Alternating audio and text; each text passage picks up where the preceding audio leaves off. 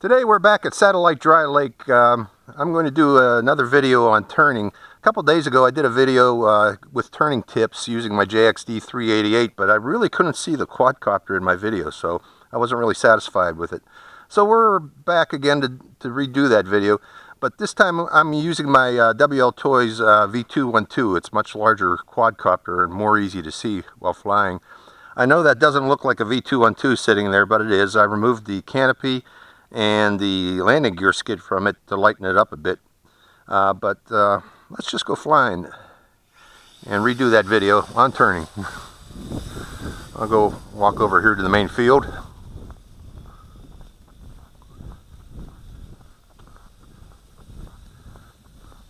First of all, this thing needs to be heavily trimmed here. Let me bring it in closer.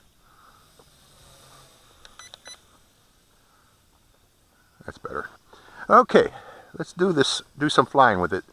I hope this is coming out better, but all I wanted to do was cover turning tips, particularly bank turns. That's a subject that's not clear to most people on how to do them. For bank turns, you want to keep a little forward pitch, some forward pitch to keep forward movement, and you apply both rudder and aileron in the desired direction of turn.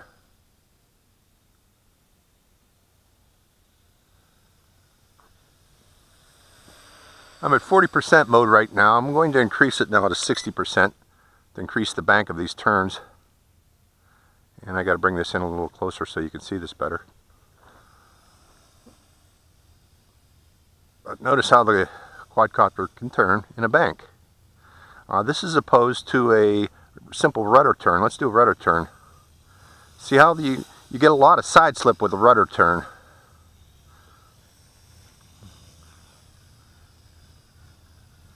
A bank turn will give you a faster turn and a more smooth turn.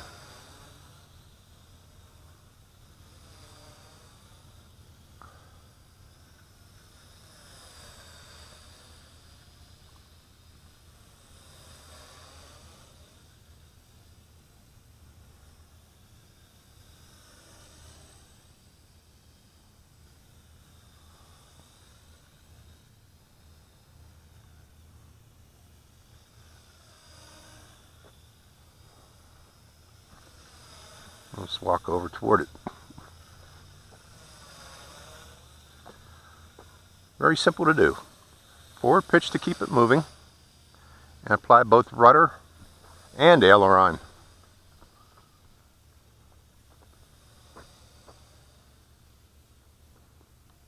And again, let's demonstrate the rudder turn only.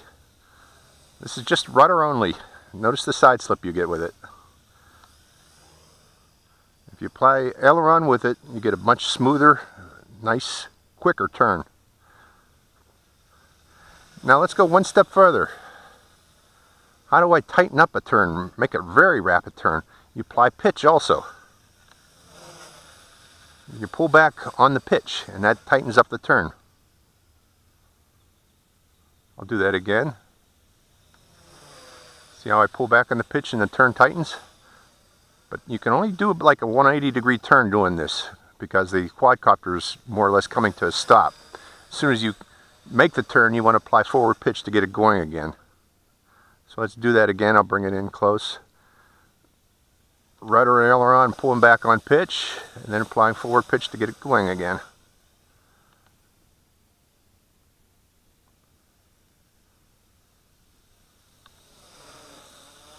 Okay, now let's just do some simple ovals.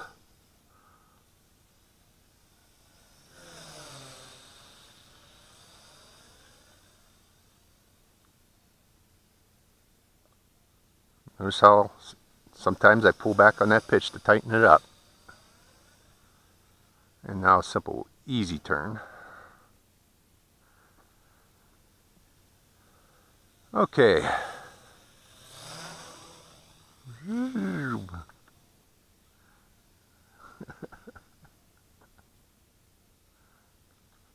got an itch, hold on, there we go. Let's see how much I got left on this battery here. One other thing I wanted to demonstrate is a climb and pirouette with a climb. I got a lot of power left in that battery.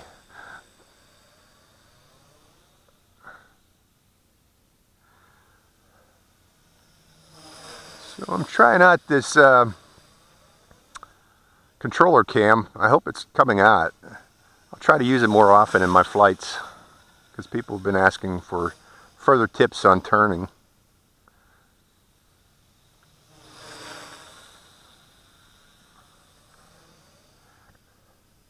Oh, I don't know if you noticed, but the V212 is a great little flyer. It's kind of an overlooked quadcopter. I don't know why.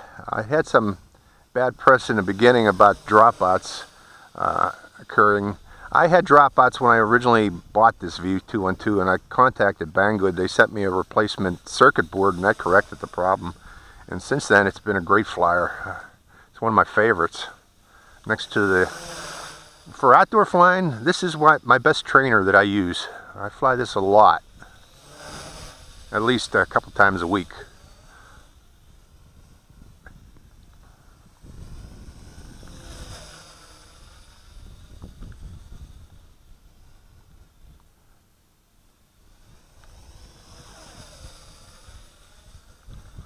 And I got the wind at my back here.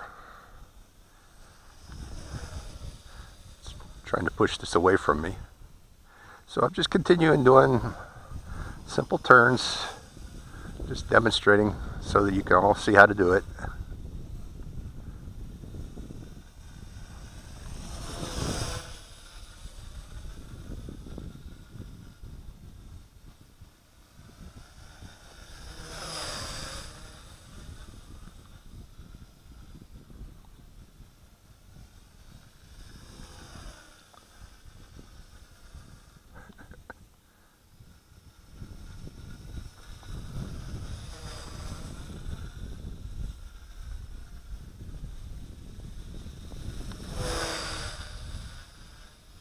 Okay, I think that gets the point.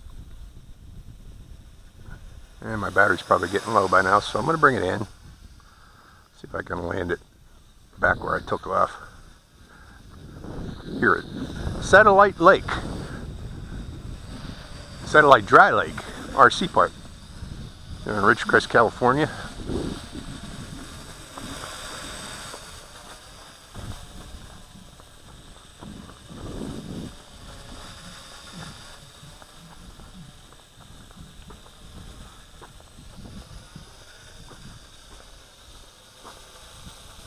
Will he make it? We'll find out. Yay! Okay, again, Satellite Dry Lake Model Aircraft Flying Facility. I hope you learned something here today. And Quadcopter 101 signing off.